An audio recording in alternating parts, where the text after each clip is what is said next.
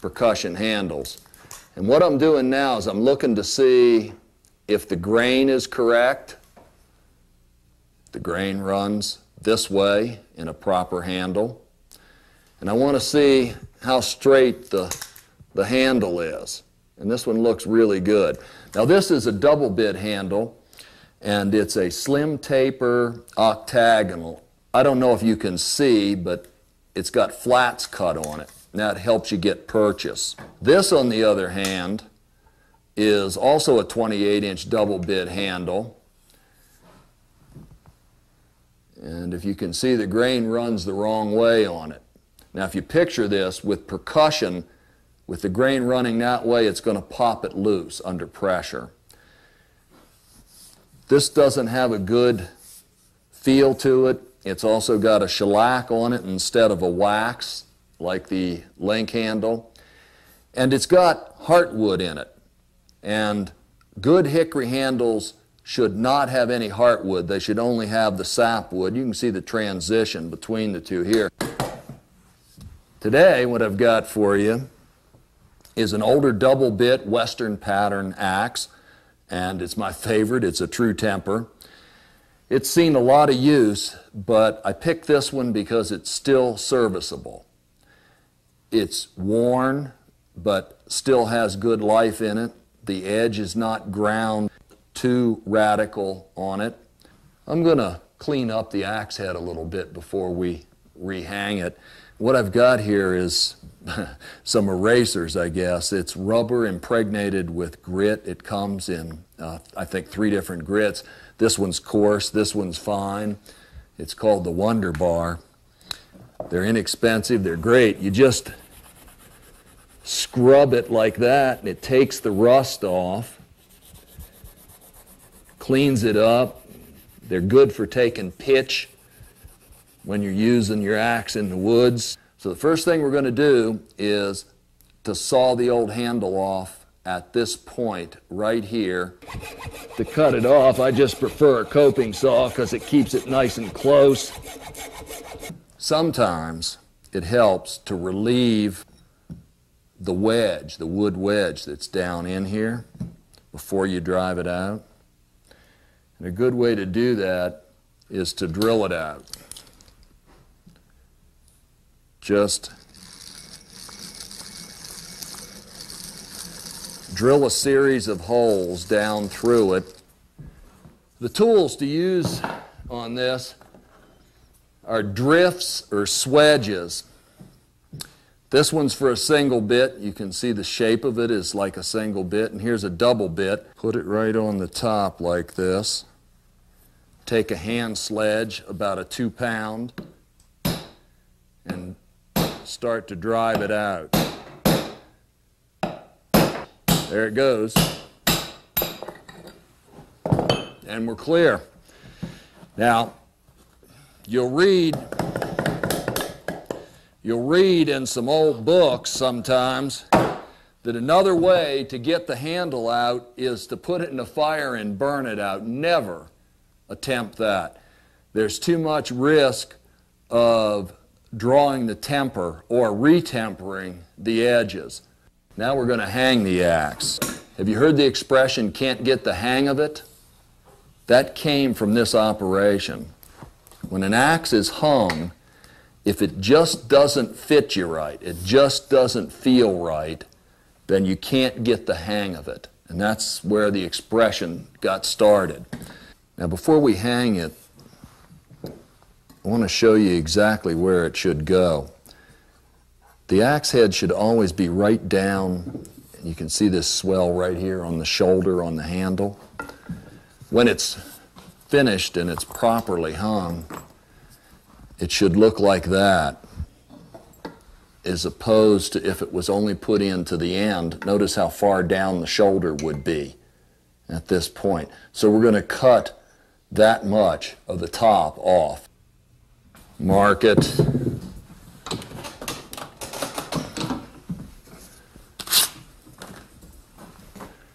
Then cut that off. Primary tool for this is a rasp. Now this is a straight rasp with a file handle on it. Works like that. But this is a really useful tool. It's called a 4-in-hand, and it's made by Nicholson File Company. And what it's got is got a flat rasp, it's got a curved rasp, and then it's got a flat double cut and a curved double cut file on it. It's a perfect tool to use, but when you're using that tool, you want to be wearing leather gloves to protect your hands from the serrations on the rasp itself. Okay, so it's just a matter of working it down now. So let's look at it for fit to start off with here. See where we are with it. Okay, it's a little bit too fat, a little bit too long. I'm going to have to take some off the sides here.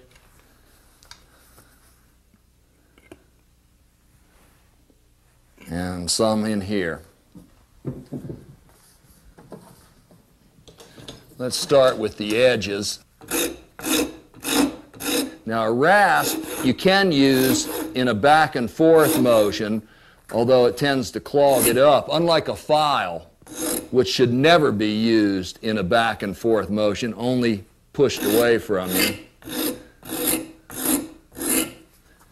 When it clogs up like that, you can take a brush, a wire brush, and clean it out. I'm going to work both sides down, and then I'm going to work the cheeks of it down here as well.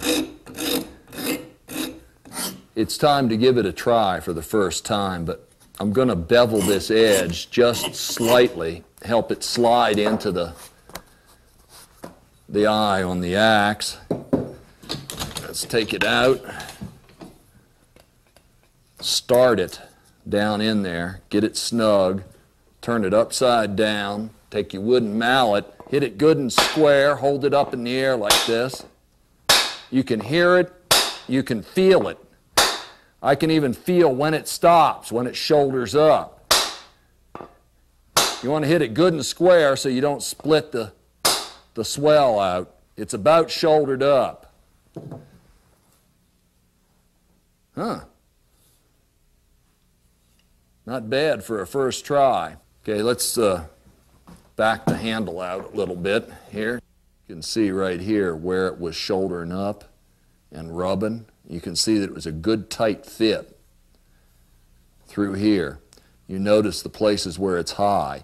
So we're going to take a little bit more down through here, a little bit of this, the high spots right here, and then I'm going to feather this up so it's a good comfortable transition there instead of an abrupt transition. Because I think this is going to be our last fit. So before we try it again, we're going to put the kerf to the right depth. Now's the time to do that because we probably won't have to take it out again. So get it locked in there real good. Get your saw, and you can see it needs to be about yay much deeper, about 2/3 of the way of the depth of the head.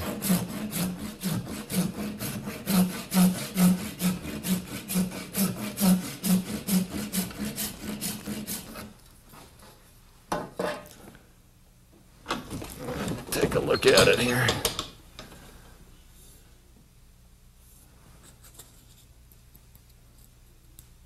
Yep.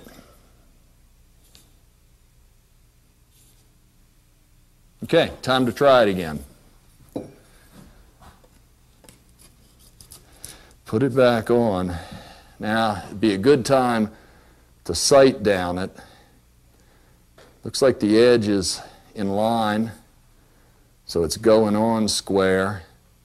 Now that we've driven the handle all the way home, you'll notice that the edge is a little bit higher, uneven on this side. If you remember, we just cut this off rough. The important thing is that it's square here and that the edge is in line with the handle. Take the coping saw again, follow the contour, Be careful at this point so you don't break it.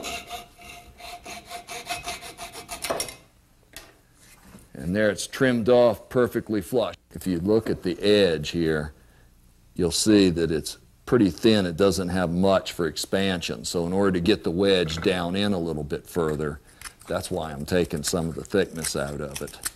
To drive the wedge home, you need a good stout block or floor. And you're going to set the axe, the butt of the handle, right on that. I'm going to take one extra step that I like to do. There's this stuff on the market now, and you probably have gathered that I don't like new things, but this is great stuff. It's called swell lock. Just pour it down in and on the end grain, put it on the wedge. Put the wedge in, and this is how you drive the wedge home. Now hopefully I'll hit this square on. What you want to do is try and get it so that you're hitting this square, and then just drive it home. It's bottomed out right now. It's not going to go any more than that. I don't know if you can hear the difference in the tone, but it's tight right now. So now all we have to do is trim the wedge off. So back to the vise.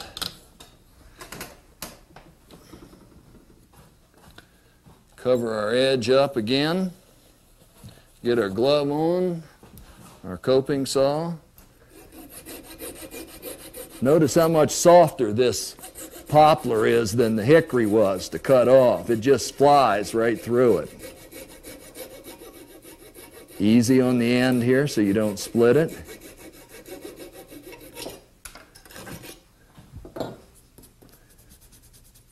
Oh yeah. Even worked out. There it is. Properly fixed, properly hung. Never, never put the steel wedges in cross grain that you sometimes see in axes like this right here. Why in the world would you want to split the grain, which this does, after you've just hung an axe? I kind of like to run a little sandpaper over it and clean it up a little bit. Where we had the rasp.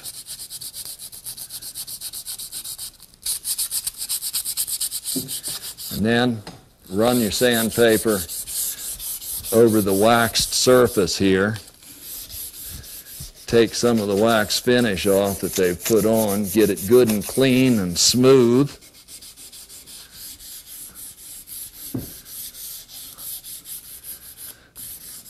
Do the whole handle like that. All right, now this is personal preference, but after I've sanded it down for purchase, or so you can get a good grip on the butt here, I like to take and rough it up with the rasp or the 4 in hand.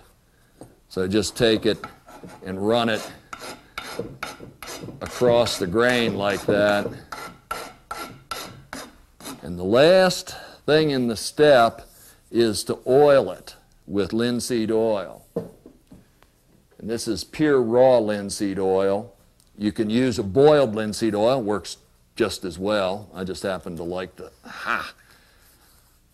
hadn't been open for a while. Take a rag, just put a little bit on it, put it on the butt, rub it on the top real good, and then rub the oil into the handle real good. After you finish, wipe the excess off and be sure to throw your oily rag away. Spontaneous combustion with oily rags is absolutely a hazard. I've seen them burst into flames before, so throw it away when you're done.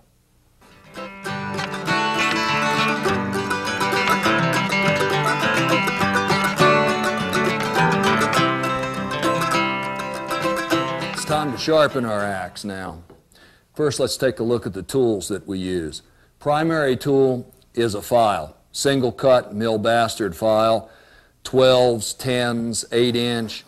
You need to have a guard on it and a good handle. An old piece of harness leather with a hole punched in it makes a real good guard. A little block of wood, circular piece of leather, even a piece of fire hose works good. Some handles you drive the file down in. Others, there we go. Others have screw thread on it that you screw onto the end. And then there's this kind, which is a clamp. And it'll fit any size file, and you just clamp it down. A file card, absolutely essential tool for cleaning the filings out of the file. It's even got, this one's even got a little pick in the end of it right here for picking pieces of metal that get stuck out. Got to have that. The stones. Traditional axe, round axe stone, which is two-sided with a fine and a coarse side. This is real good for carrying in the woods with you. You can put it in your pocket. Here's a new type of a stone, to me anyway, that's an axe stone, and it's got a groove in the center between the fine and the coarse side, and that really protects your fingers. Before we start sharpening, let's take a look at the double bit axe. One edge is sharpened differently than the other. Your good edge, your chopping edge, is sharpened at the 25 degrees. The other edge is much steeper and a blunter, a steeper angle, and that's your grubbing edge. You cut roots in the ground with it, branches that are near the ground where you might hit rocks, and that saves your good edge. Now the way that, and this is a personal preference, but the way that I always tell at a glance what my good cutting edge is, I put the trade name, True Temper. If you're chopping right-handed, you hold an axe like this with your left hand here at the handle, your right hand here. If you're standing like this and you can read True Temper on it, then this is your good chopping edge. Let's put it in the little vise I got. It's good and tight. I do one more thing. I take a little wedge and run it underneath like that to sort of raise the edge up and give it support when I'm filing. Now for safety, always with this process, all the way through both gloves, and you have the protectors on the files. Now the process is to file away from the edge. You always sharpen away from the edge in that motion. And the thing I want to stress to you here, again, is like with the rasp, you clean it out, but you only use the file in one direction, and that's pushing forward. Now, as far as the files go, I have two preferences. One is Simon's and one is Nicholson, two good American-made files. So that's the filing motion, but there's a little nick in the edge right here. The shape is good. It needs to have a little bit of rounding to it, but it shouldn't be rounded off too much. What I would do at this point with that nick in the edge there is I would true up the edge by running the file this way. And this is how you can straighten an edge or reshape an edge if the edge isn't correct. It just flattens it out, but it takes all of the nicks out of it. So I'm going for this 25 degrees right here, except it's not a straight, it's a little too thick, see it? It's too thick back in here, so I'm going to have to file the cheek off right here some. But it's not a straight 25. It shouldn't be a straight edge on it. It should have a slight curve to it like that, and you might be able to see that. The finished shape is going to be a half moon like this, with it filed more back here into the cheek. Now remember, I'm not sharpening this, I'm bringing it back. I'm rehabbing this axe and then sharpening it. If you take care of your axe, you can touch it up in 15 minutes with a file and the stones. But when you're starting from starting over with one, it takes about an hour to do that. After the filing, it's time for the axe stones. I'll use the safe one here. Still use your gloves. This is a sharpening oil. Norton, the people that make the stones, also make this honing oil. So we'll put some on the coarse side, sort of let it soak in, rub it around. That makes a really good lubricant there. And then what I do is hold it in my hand like this, under my arm, and again, you're working away from the edge, but this time in a circular motion with the coarse side.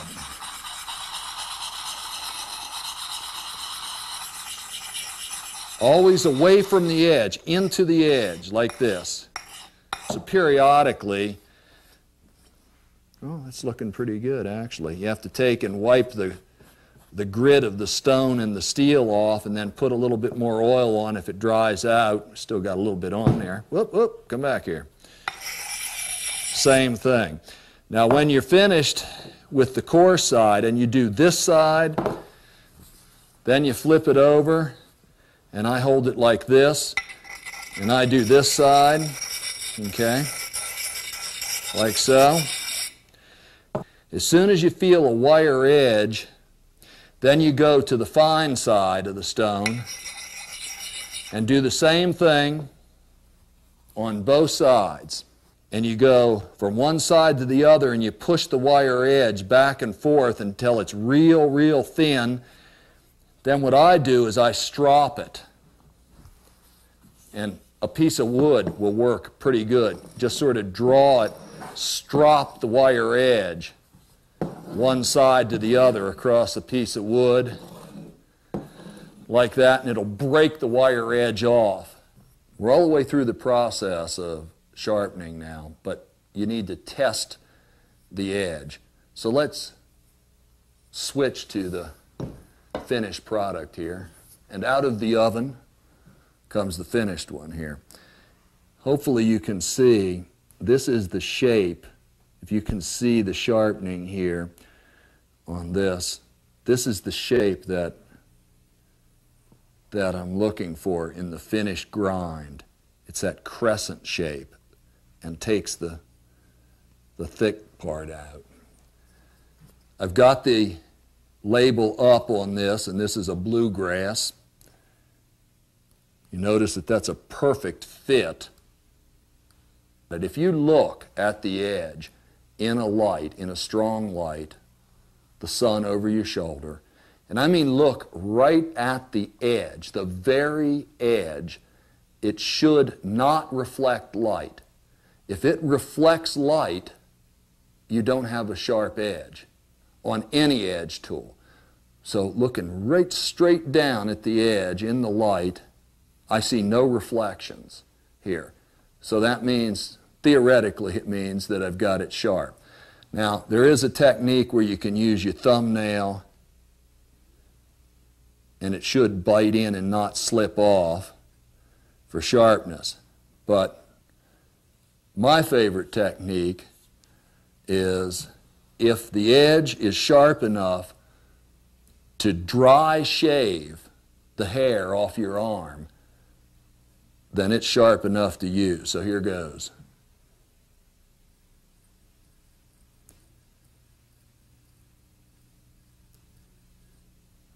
Yes, indeed it is.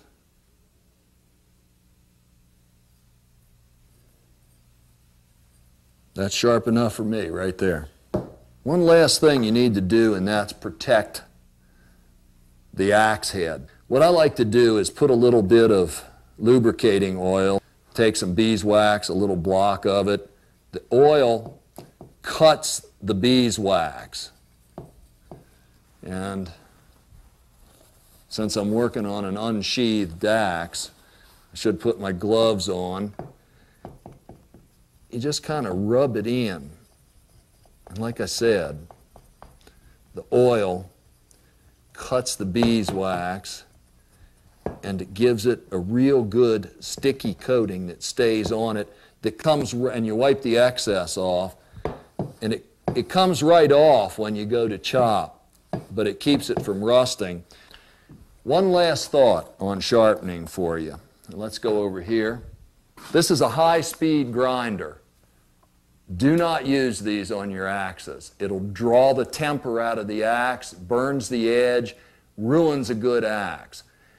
Use a file, then use your axe stone.